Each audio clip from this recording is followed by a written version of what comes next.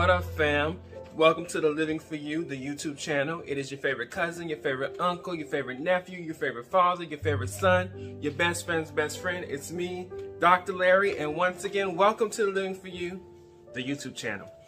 This is a safe space, a positive place, a place where we come together weekly and we enjoy each other's company and just fellowship and set the intention for a positive experience. There are very few places that you can go in media, on television, on the internet, that is just purely about positivity, self-development, and growth. So continue to come. Those of you who are my loyal, faithful followers, my family, I love you all. So thank you for continuing to follow me, to share my videos, to like my videos, and please continue to like the videos. I thank you, thank you, thank you. Those of you who are new to the channel, why haven't you subscribed yet? I know some of you come and you just observe weekly. Go ahead and subscribe so that you know when the videos come out, so that you know what's going on with the channel, with the business, with the coaching and all that stuff. And like the videos, share the videos. This content is shareable. This content is shareable across multiple platforms and has been shared across multiple platforms because it's positive, it's uplifting, it's upbuilding. So I want you guys to come and join the family. Go ahead and subscribe, like, comment, and share the videos. If you want to know more about me, Dr. Larry Smith, you can go to www.liveforyoucoaching.com. That is my life coaching business. It's www.liveforyoucoaching.com. We're expanding and things are growing. So there's a lot of new stuff that's unfolding even as we speak. So go ahead out there, once again, to www.liveforyoucoaching.com. And if you want to follow me on social media, you can follow me on Instagram or Facebook at Dr. Larry Smith. And you can get all of the latest, greatest things that are going on about me or what's happening in life. Because my Dr. Larry Smith is actually my personal. So you actually get my personal life going on.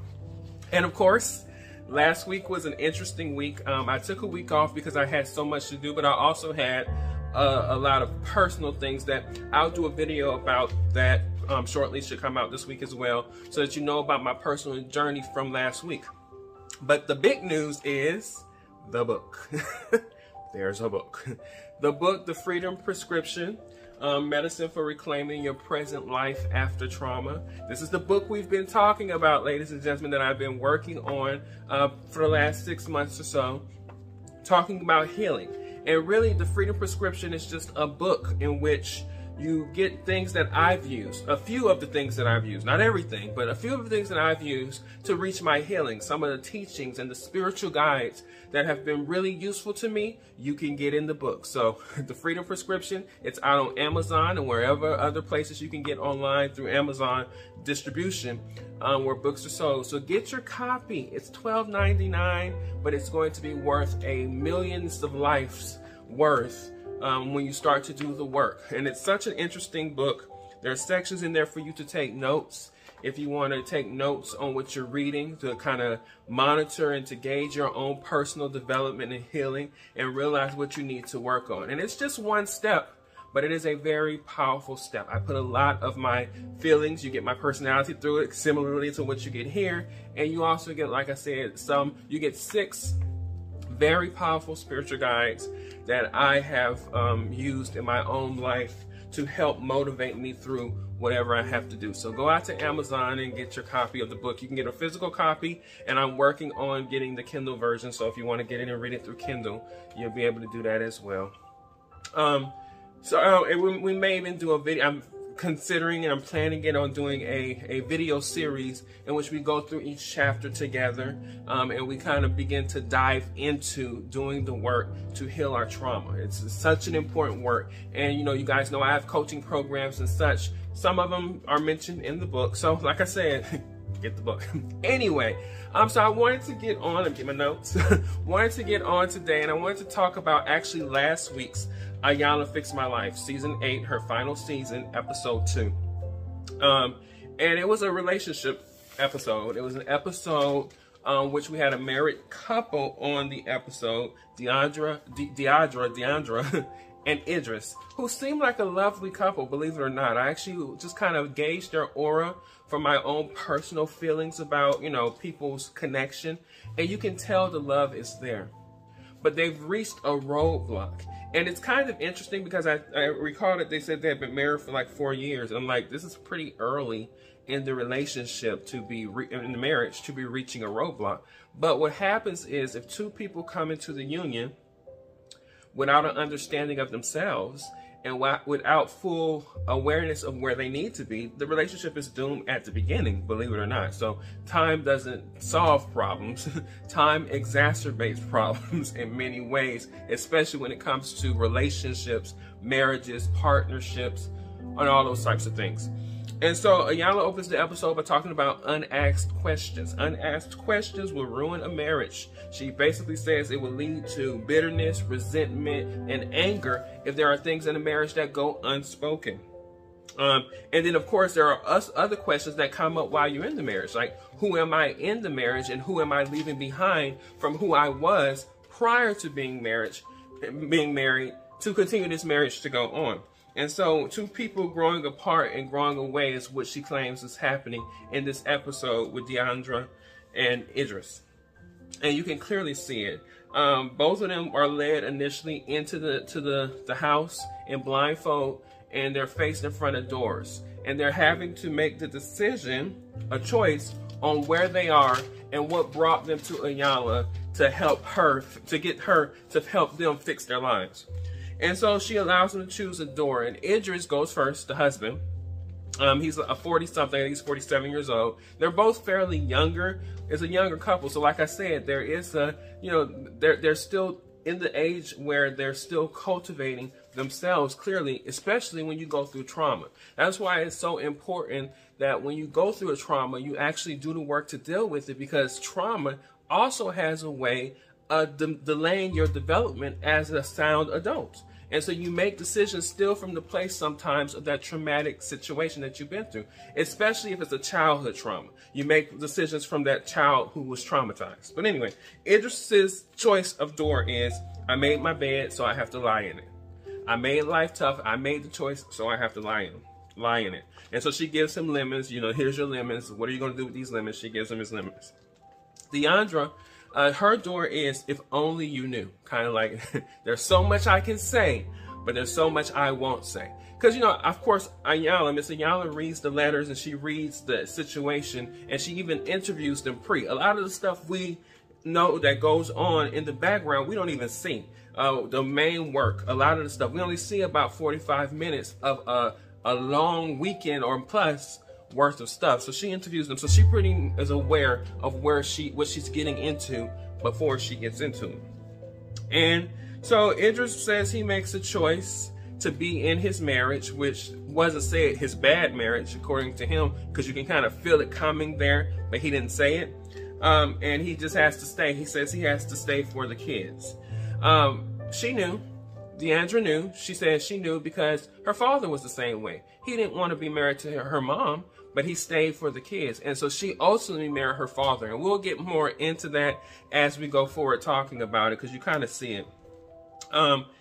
But they don't really talk about things. And one of the things I realized about this couple, and I realized about a lot of couples, is that communication sometimes is stifled because each other's interpretation of the other person's perception, but also a fear of not wanting to hurt the other person. And so a lot of times in relationships, and I've been in that situation myself in relationships, communication just don't happen for the sake of peace, for the sake of not arguing, for the sake of not hurting someone, for the fear of being rejected or the fear of not being accepted or whatever the case may be. You get all kinds of things that don't happen. So Iyanla says even though they don't say it, they wear it. And many times it manifests themselves. And I correct myself. They were actually married for 6 years. I just saw in my notes it was 6 years. But even still, 4 or 6 years, 2-year difference is not that big of a difference when you're talking about a marriage, because it's still fairly early on for them to be having this level of issues. And so Iyanla asked him, what is the love story? What brought you two together? And DeAndre expresses and explains that he was funny and he was witty, and they met each other at work, and he made her laugh, and she just felt like it was easy to be with him. She felt protected. She felt loved. She felt like she was with her friend. All of these in the early stages. And you know, early relationship bliss has all this stuff. You know, you're feeling a certain way and whatever. She felt that from the first time she met, it was just so effortless, right? And so, but they wound up getting married 6 months after their very first date, which is pretty fast. They moved in immediately thereafter, and it was almost like they didn't give themselves a chance to really get to know the person who they are at the moment they were married, and they didn't give themselves a chance to get to know the person that they were marrying. So they were learning, and they're learning each other as they get married. And it's a very interesting situation because you don't know the person you with well enough. And you're learning on the job. That makes the job of marriage a lot harder than it has to be. So Idris wants to run, but he won't run according to him because of the children. He's there for the children at the beginning. And he keeps saying that, he keeps expressing that, but he doesn't know whether or not he wants to be in there. And Miss Iyanla says, if you can't choose whether or not you're in or out, you're out. Because a person who truly wants to be here would say, I am in. And so he couldn't do that. And so clearly she was like, yeah, you're out, you're out. And she wanted to work despite the difficulties. He was like, he want out because of the difficulties. And she said, I'm willing to work on the marriage despite the difficulties. And the interesting thing is, she was in, he was out. And he seemed to be, I'm in, I'm out, I'm in, I'm out, I'm in, I'm out. That's what I kept getting, that Idris didn't really have a clear picture of who he wanted to be and where he wanted to go. I got that early on, that he was kind of a flip-flopper in his relationship mindset. But neither of them, both of them can say that neither one of them loved each other, was in love with each other. So what it sounded like from that point is, I was like, both of y'all are really out. Y'all just both here. He's for the kids. And we find out later on that she probably was there for financial security. She was there for comfort. She was there because it was familiar. You know, she was in her comfort of it. But clearly it seemed to me that at some point, both of them were not there. What I will say about Miss DeAndre is, she didn't allow his feelings to invoke feelings in her. She was very passive in that way, in that she like, he would say he wanted out, and she went like, well, I want out too. No, she was consistent in how she felt, and she didn't allow anger, resentment, defensiveness, or anything to kind of block. But I think she wasn't defensive because she knew how to not be. She wasn't defensive because she didn't like confrontation, and she just didn't confront him on how she felt. And so they both believed that the #1 challenge in their relationship was communication, and I agree. See, sometimes we are aware of what we need to work on personally. Sometimes we are aware of what we need to work on in our relationships, be it a family relationship, be it a relationship, intimate relationship, be it a friendship. We are aware of those things, but the goal and the thought is, are we going to work on those things? So they knew that communication was the problem. And in many ways, it wasn't necessarily how they communicated. It was the fact that they didn't communicate realistically, honestly, at all. And we see that. So Iyanla hopes to help them to get with this communication and put them on the same page. And that's what Idris said that he wanted. Then they went into business together. So, and Miss Iyanla pointed this out very good. You know, you don't have it together as a man. You became a father first. You became a husband. You opened a business all before you even became a man. And here she is, a woman, but she doesn't have her issues resolved as a child. So she's still trying to decide the woman she wants to be. She's still running around here like a child. And she's become a mother and a wife. And now she's a co-business partner with her husband. And they don't even like the business relationship, especially him. He feels he's not being supported.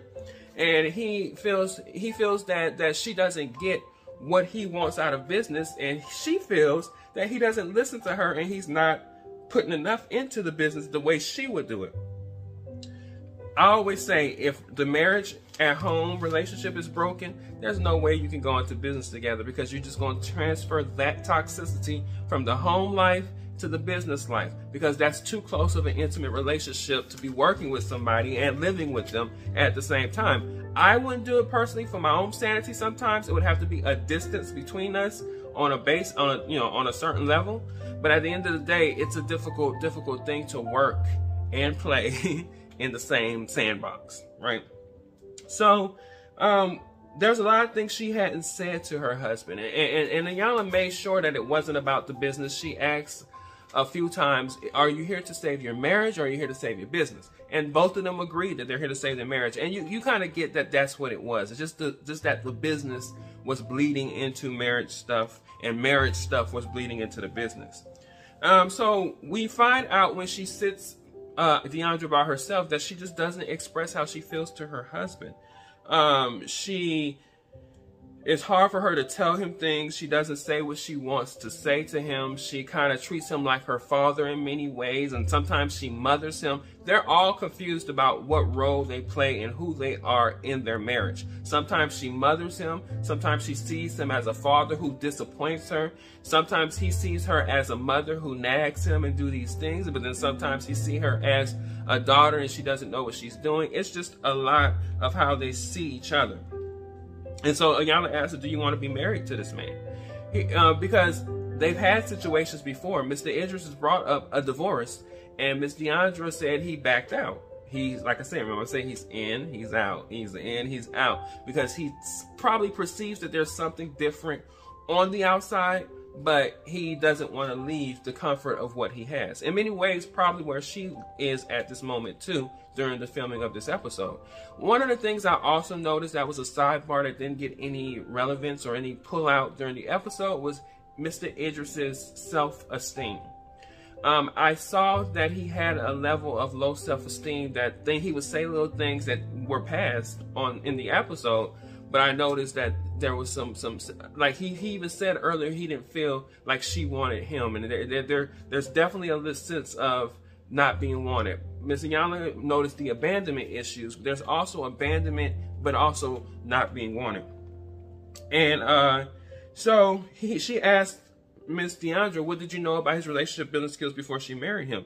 And she didn't know anything. He had promised her, he had grown, he had learned from his mistakes. He was learned to be a better father, learned to be a better husband from his previous marriage. But he didn't know anything about how to choose a woman and to cultivate a relationship. And Miss Iyanla asked him that, and he said, no. He said, I never learned. You know, my father wasn't around. My mother had abandoned me with my grandmother for 6 years after my dad moved me to my grandmother's house. And so he had a lot of things. So he did it backwards. He had kids before he was a man. He got married before he was a man. And he didn't have any values, any principles. He had no foundation. She asked him a question after he kept blaming pretty much everything. And his wife said he does that. She said, you don't have any accountability. You don't have any voice. You don't have any ownership of anything. She said, if you run your business like you run your marriage, then I see why you're here. Or if you run your marriage like you run your business, then I see why you're here. Because they don't tend to say what they mean. They don't tend to say what they feel. They say what they want each other to hear, as opposed to being transparent in their relationship. So they do not communicate. And so Iyanla says, y'all have to learn how to communicate openly and honestly and truthfully to one another so that y'all can deal with problems. Because now it's just resentment. Now it's just hurt. Now it's just pain. Now it's just anger. And y'all not expressing this. Y'all got y'all roles screwed up. That's what she said. And like I said, that is clearly, obviously. He doesn't respect himself. She doesn't respect himself. She has low respect for him because he's disappointed her. And he has low respect for her because he feels a certain way about her. So there's a lot of undeveloped things. And Iyanla say that an undeveloped man becomes a father and a husband and opens up a business. Do you think it's going to function right? Nothing's going to function right. Nothing's going to function right. And she even asked Miss Deandra, is he your daddy? Is he your brother? Is he your father? Is he your man? Is he your husband? What is he? And you know, because you don't understand what, you know, you're not in your womanhood to understand what role he needs to play to you in this relationship. And so it's a very interesting thing. You know, it's like I said, you have a relationship where these two people don't communicate. And when they do communicate, it's contentious because they're unaware of how to effectively communicate. And so Miss Iyanla helps them. Like she mentions, Miss Deandra mentions that the kids don't respect her as or he doesn't respect her as the kid's stepmother, and the kids are just as lazy as he is. And I found it interesting that they had a moment to argue, to express how they felt. She felt he was lazy. He felt that he wasn't lazy. He just works, and he feels that she wants him to do things around the house when he's tired. And she says there's things when you're off that you can do, and they're going back and forth about the business, and he hadn't filed his taxes in 6 years, and he felt like she shouldn't do it, somebody else should do it, and they had their moment to do it and to discuss the situation of their marriage and stuff. So you get a chance to see that, you know, the floodgates open because they don't talk to one another on any real mutual level. And then Iyanla dismisses her for a second to kind of get a gauge of where his foundation was. And she asks him, who holds you accountable as a man? Because every man has to have someone who keeps them in check, who keeps them accountable. Who do you have? Do you have a spiritual guide? Do you have a pastor or a friend or someone who holds you accountable as a man? And then she said, well, what is your religious beliefs? What is your spirituality like? And he says he was Muslim. Are you practicing? No. And so she realized he wasn't grounding himself in anything that can give him the fortification and the foundation to be the man that he needs to be for his wife and for his family.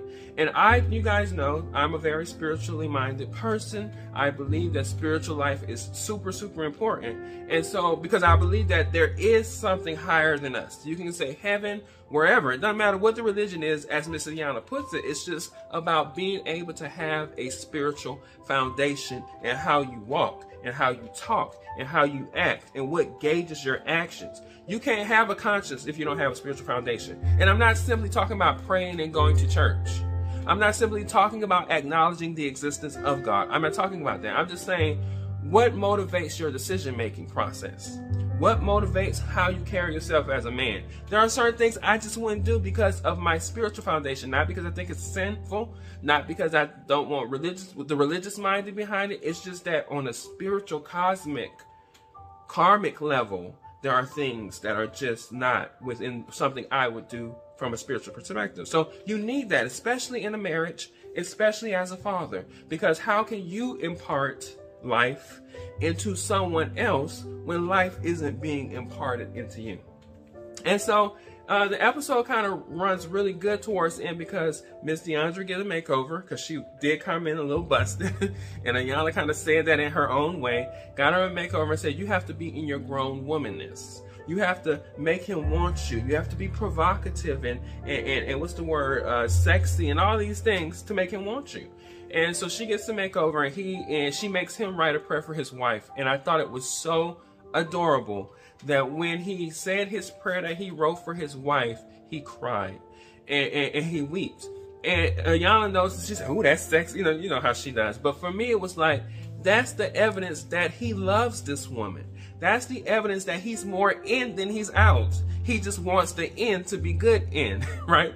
And so, because he loves her. When she came in after her makeover and the look he gave her, like, you're beautiful, like he feels like he's not enough for her. You can see it. It was so cute. So they want to be there. They just reached that block. And Iyanla said it perfectly towards the end. Just because you have issues in your marriage doesn't mean the marriage has to end. It just means that the plan and the goals and the direction that you're going in has to go into a different direction. You have to move and be bendable, even in marriage. Nothing stays the same. No one personality stays the same. No one's mind stays the same. What the hell makes you think a marriage is going to stay the same with two people who are growing in themselves? And so they're working on it according to the end credits. They're working on their marriages. But I thought it was such an interesting relationship experiment. And for us to be able to look at this from this perspective. Because I do believe that one of the killers of relationships is non-direct, non-clear, non-articulate, non-open and honest communication. Iyanla said it very good. She said, relationships don't end from outside forces. They end from the inside out. And communication, if you're not expressing how you feel, whether the other person is going to like it or not, you have to give them the benefit of the doubt to know. It's just a respectful thing. You show respect, and you show honor to the person that you're with by telling them the truth about how you feel, and not expecting them to know how you feel without you telling them how you feel. That is super, super important. And you know, and it can be done in a way. I know myself personally, my own personal walk is that I have to learn how to communicate. Yes, I communicate direct. Yes, I communicate articulately, but sometimes it doesn't come out where it is received because it doesn't come out always the best. Yes, Dr. Larry has a smart mouth sometimes. Can you tell? So yes. But that's my walk. That's my path. That's my growth. That's my room for improvement, right? And so, you know, but I do believe in effective communication. I do believe in truthful and honest and open communication, even if it hurts. And I'm willing to receive it just as much as I give it. I think that that's an important thing. And so sometimes people get in relationships and they don't do it because of their perceptions of the other person's perceptions, or the fear of hurting someone's feeling, or the fear of avoiding or trying to avoid an argument or any contention. And you can't do that in relationships. And Deandra and Idris's relationship is a perfect example of what happens when you don't communicate, because there is resentment, there is anger, there are unresolved issues, and they just manifest and grow. It doesn't get better, it gets worse. So communicate. That's it. 25 minutes, I think, you know, or more. We talk, you know, you can go on and talk about relationships, and if you want to, you can actually go back and you can go through the videos that I have. I have relationship videos. If you want to know more about it, I might link one in just to kind of give you a follow-up so that you can get some more of that information to kind of better your life and your communications and your style in relationships. And you can also, once again, and I don't want to sound like a commercial, but you can pick up the Freedom Prescription, because the best work you can do for any relationships, whether it's your family ships, whether it is your intimate relationships, whether it's your friendships, is to work on your own personal trauma and your own personal development and find healing with that. Because if you don't find healing with that, then everything else is fruitful, because you're going to act out of that trauma, because trauma, traumatic mind, trauma experience is that powerful. So get the book, read the book, start working on you if you feel like you need to work on you. And you should do that anyway. Even if you haven't dealt with the trauma, there might be things that you need to deal with that you got to work on that you might not even know because you've suppressed them to try to not deal with them. That's it. That's all. That's all I got for y'all right now today. Continue to subscribe to the channel if you haven't subscribed. Continue to follow the channel, like the videos, leave comments. I like to engage in positive, healthy, uplifting discussions. That's what we do here. And follow me on social media and engage that way. And if you're looking for any things that you might need to help you, some tools, www.liveforyoucoaching. I have things out there. You can even schedule a coaching session with me, and we can work on those things together. That is what I'm here for. So, as I always say in every video, I love you. I love you, love you, love you, and I will see you in the next video.